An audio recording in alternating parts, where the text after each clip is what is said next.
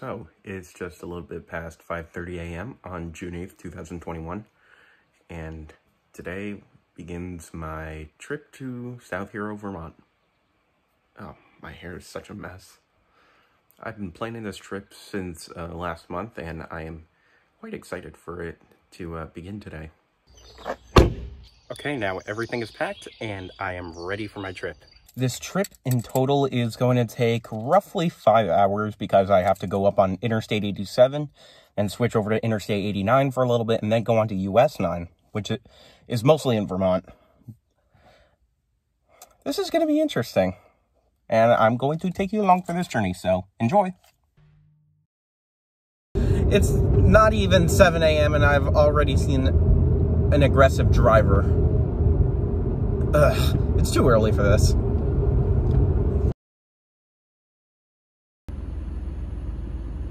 So I began doing this little tradition for myself that whenever I'm going on some type of road trip, I always go to a Dunkin' Donuts right before it starts so I can get some coffee, some breakfast, you know. And it's just kind of become normal for me. So anytime I pass a Dunkin' Donuts, it's part of my trip. Well, not every single location that I pass, just the first one that I see, you know, for breakfast's sake. All right, on to Vermont. I just got onto Interstate 87, which is the interstate that connects New York City to Montreal, Quebec. But of course, I can't go into Canada because of COVID. Something interesting that I've noticed driving on Interstate 87 is that there are so many trucks, but that's not even the funny part. I mean, of course, interstates have trucks. How else would you get goods from one place to another? But there's so many license plates from Quebec, specifically Quebec. Like, there's a few ones from Tennessee, Ohio, Indiana, a few New Jersey, New York. But like, there's a majority that I've seen that are just Quebec license plates. I guess Quebec truck drivers get a lot of business down here in New York. Make you feel brand new. Big lights will inspire you. Temporary stop at a gas station, and now we are on our way again. Now I've got about like 3.5 hours until I get to South Hero. But can you blame me when you Welcome to Vermont.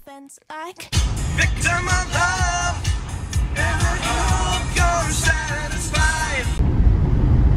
What an excellent view that is.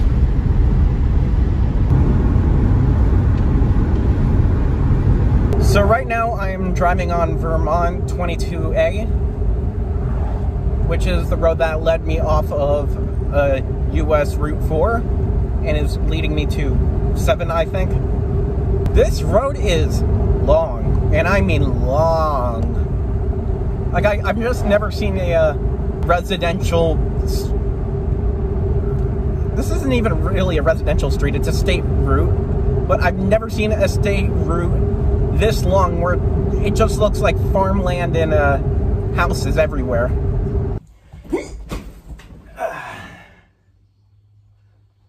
I have made it. You know, after 5 hours of driving, it's just so nice to sit in a bed and, you know.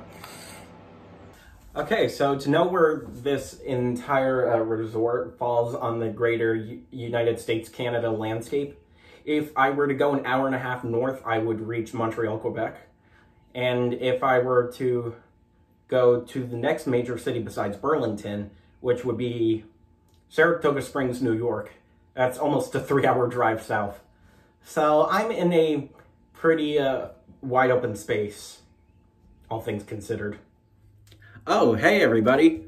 Welcome to my crib. All right, so the first thing that you notice when you'll walk in, you'll see these 3 hangers on these little hook things right here.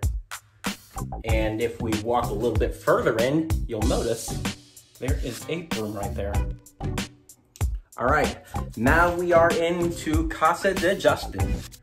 Right here, it's a Nice firm bed. I think it's queen size. I'm just going based off of what I actually have at home. And right here we got good old porcelain throne. All right, now we get into the kitchen. Woo, boy, look at that. Microwave and coffee maker and some coffee stuff. And a mini fridge. Ooh, nice breeze. Got a nice little window right here. Some checkers right there. And with my hat too. And then a nightstand right here. And then another nice little window that has a bunch of little floral patterns on it. All right. Thank you for coming to my crib, and we'll see you soon. Now that I've settled in here at the Anchorage, I think I'm gonna go get something to eat now, and then in a little bit, I'm gonna go up to this wildlife preserve that's actually 10 minutes away from the Canadian border. All right, now we're at the Mrs. Koi Trail. I think I pronounced that correctly. And I'm going to take a walk on their Discovery Trail.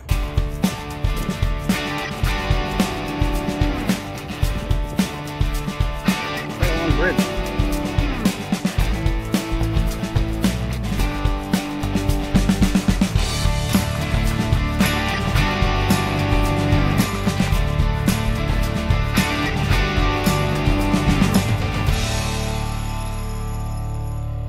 The Mrs. Koi Trail wasn't as long as I was expecting it to be, but it was honestly a pretty good walk.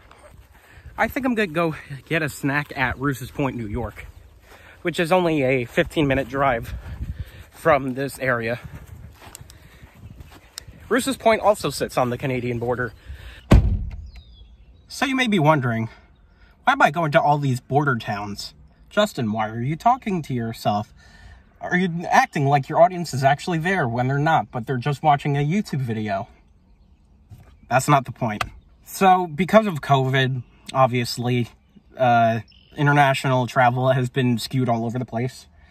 And I've been really wanting to explore Northeast United States and I guess you could say Canada, but I'm not really there.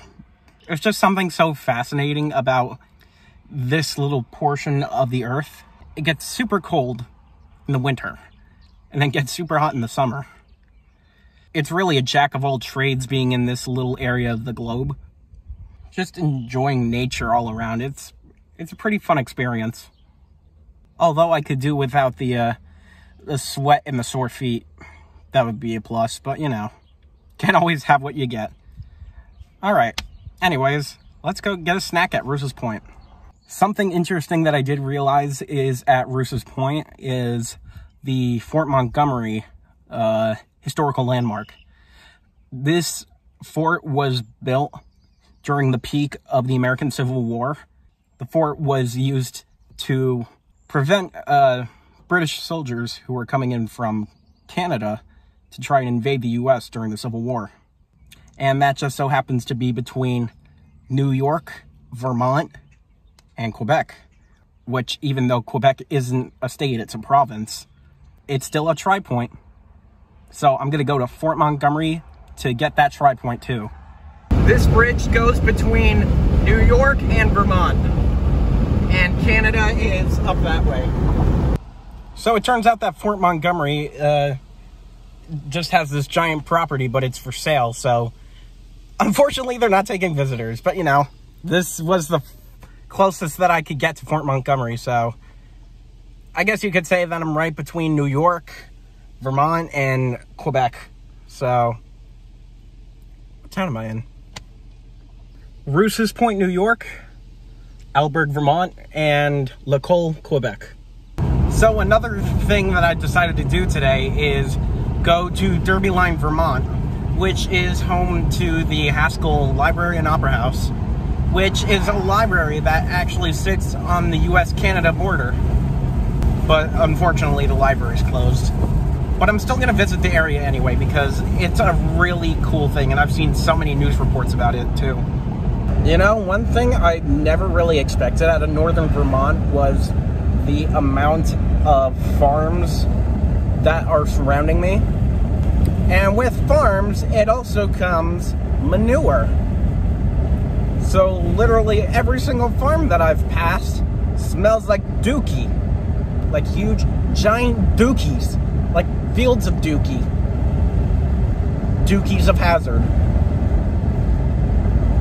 So I don't know what happened over the past few minutes, but I guess because of the area that I'm in, I'm getting better cell service. But my phone thinks I'm in Canada right now. Which, no, I'm still in Vermont, but it is weird, don't you think?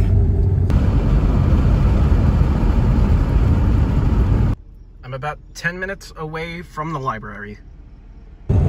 Because of the border closure, Interstate 91 doesn't really have many people on it. Going north or south, it's just empty. Almost there.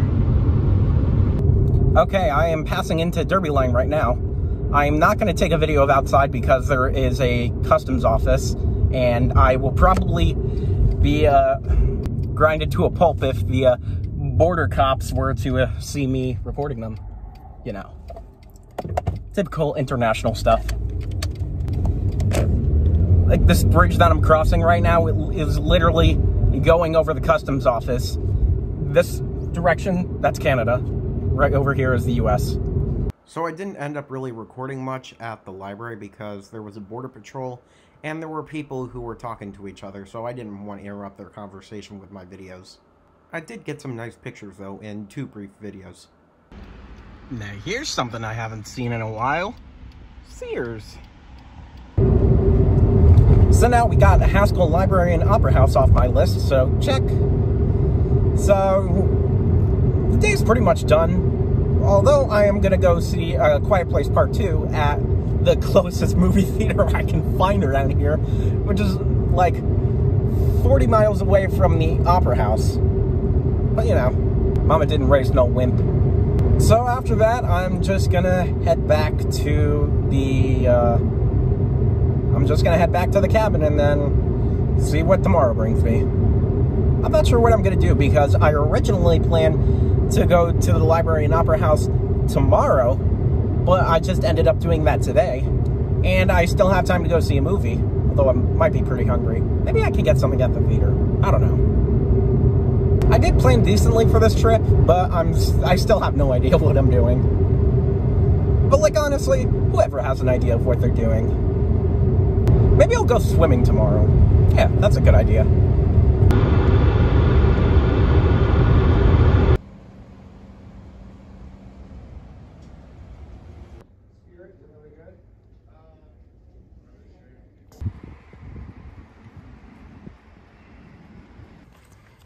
Well, the movie ended, and I got some Chinese food, and now we are heading back. If you ever get the chance to see A Quiet Place Part 2 in theaters, I highly recommend it. It's spooky, but you know, it's fun. This town that I ended up seeing A Quiet Place at is St. Johnsbury. Actually kind of reminds me of a little Montreal. And it's got a saint in the name, which makes it even more French-Canadian. All right, all showered up. Chinese food, some editing, and then it's off to bed.